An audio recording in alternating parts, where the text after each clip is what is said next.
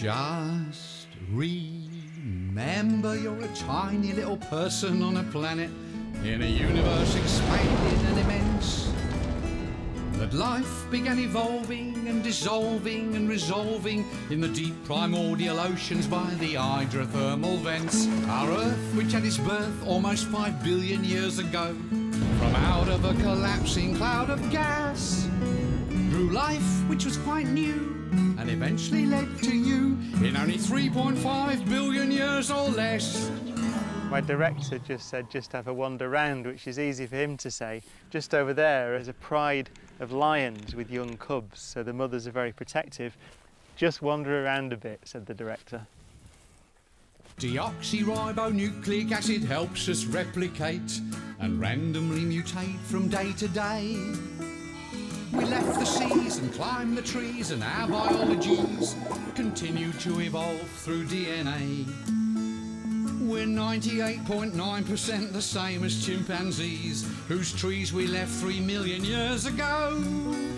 To wander swapping genes out of Africa, which means we're related to everyone we know. Oh, hello, love.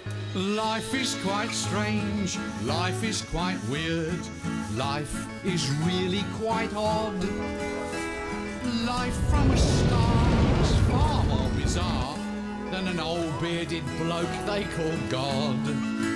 So gaze at the sky and start asking why you're even here on this ball.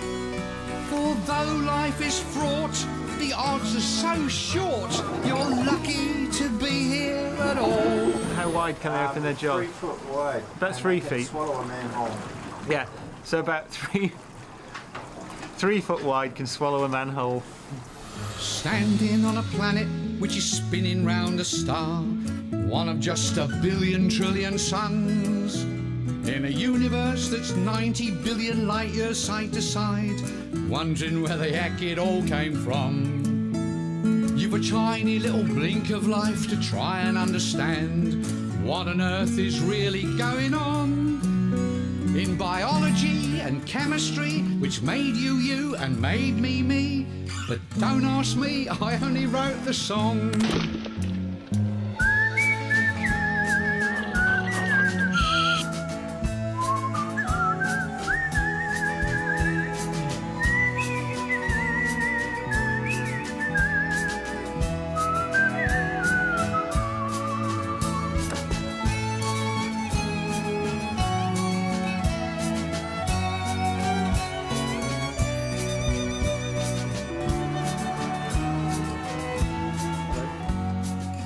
Coming for us.